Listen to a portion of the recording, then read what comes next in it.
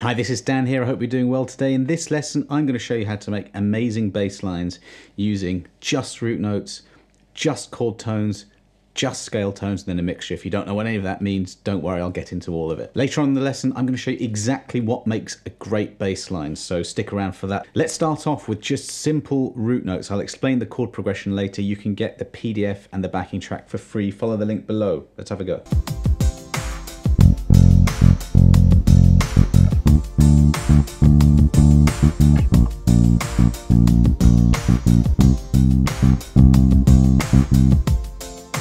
Okay, I've got quite a syncopated rhythm there.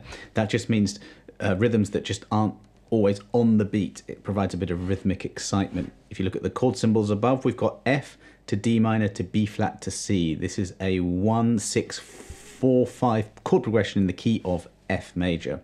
That will become important later on, but for now we don't need to worry about it. A root note is simply the lowest note of a chord, so that's all we're doing here, the F, the D, the B flat and the C. And you really can get a lot of mileage just from playing a root note. So 3, 4. You add some ghost notes in.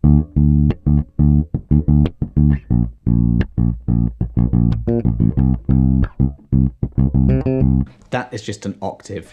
And that's on any note. You can just go 2 frets higher, 2 strings down, and you get the next occurrence of that note higher up. Fs, Ds, B flats.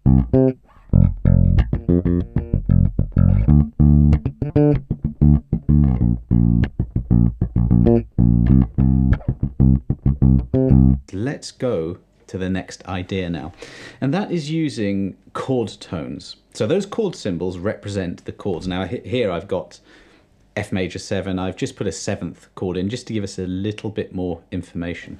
So F major 7 is this. D minor 7. B flat major 7. And then C7 or C dominant 7. And I've written a bass line using some of those notes.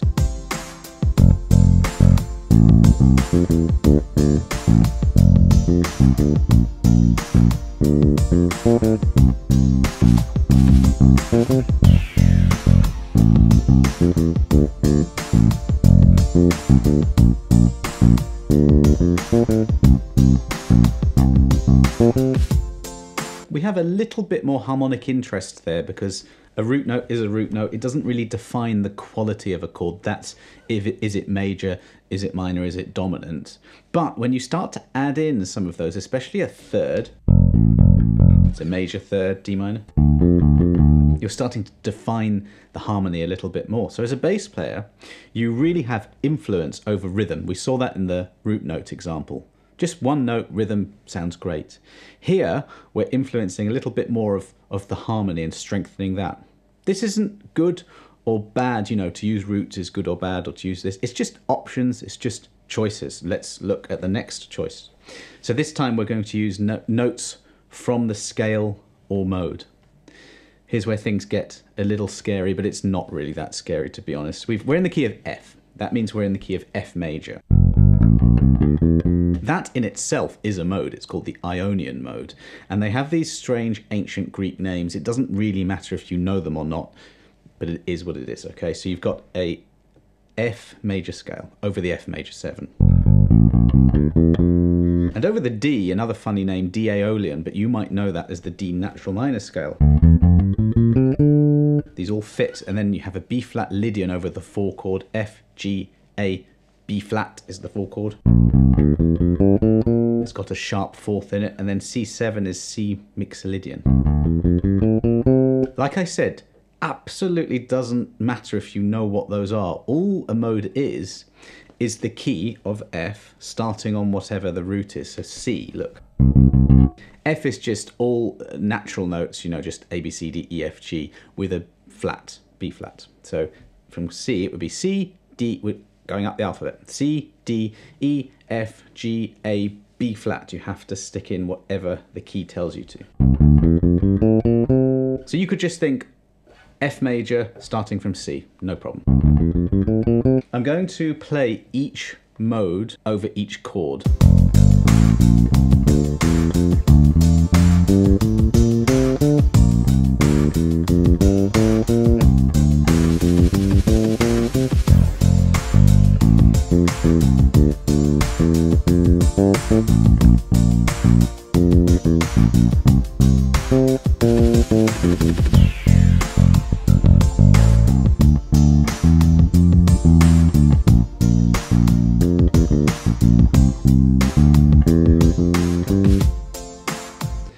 I always find that when you add notes from the key or the modes, whatever way you're thinking about this, I think it just adds quite a lot of melody into things. I like to do that a lot. Let's quickly talk about fills. Now, we're in the key of F major. We talked about that.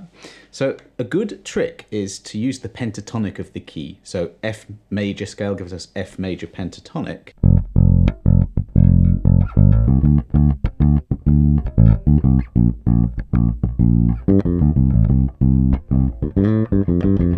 And that was just a fill using F major pentatonic.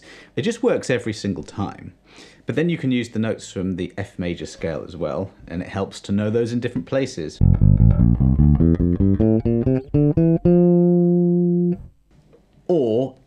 Or notes from those modes that I showed you. There are so many things you can do. I'm going to play along, and then if I find something that I like, I'll stop and tell you what it is.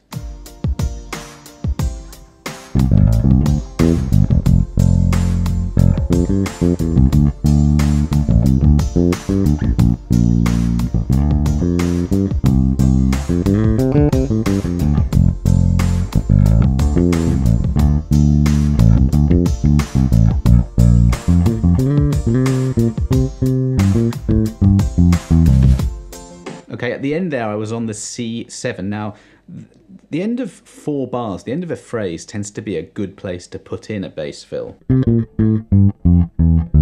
And I just ran down a C mixolydian.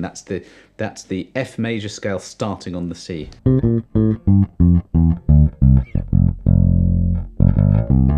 Pentatonic. Pentatonic. Now, what makes a great bass line? It can be slightly intangible, but you absolutely can't have a good bass line without a really interesting rhythm played well. That's what a groove is, okay? At the beginning, we had a rhythm just on a root note and it sounded good. It sounded good because the rhythm got us moving. The way it's played, how you know, the feel you put into it, perhaps some of the techniques like ghost notes, that will help. Note choice is incredibly important. So do you stick with roots? Do you do you put in a bit of chord tones, a bit of scale tones? Now what happens is that you practice these ideas, and then that's the end of how thinking about this, okay? You think about it initially, and then you practice so much that the music just flows out of you. And I know that sounds funny, but it will happen the more you practice. The more you have these elements under your fingers, the more it will come out, and you won't think about things. You'll just be really hearing something and playing that. It will happen with practice. Another thing that makes a brilliant bass line is locking with the kick drum. Listen to this kick drum, I'll play something along to it.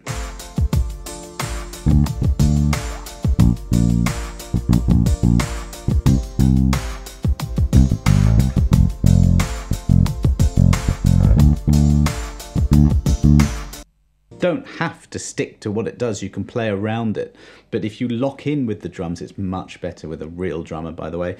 If you lock in with the drums, especially the kick drum, that's going to make everything gel. The rhythm section is going to be tight, everything sounds good from that point. Now ideally you want to do a blend of these things without thinking about it. I'll demo that.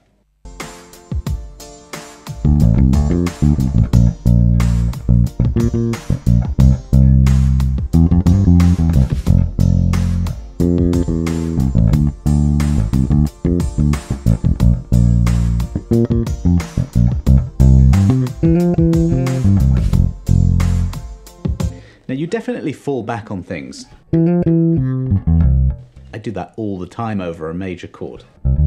Over the 1 or the 5 chord, that will work. So you will find licks and riffs that work if you transcribe bass lines by ear and figure out what's going on. Now here's another video that you can watch that are going to reinforce a few more of these ideas, another backing track with that one. You're going to enjoy that. Thanks very much for watching. See you next time.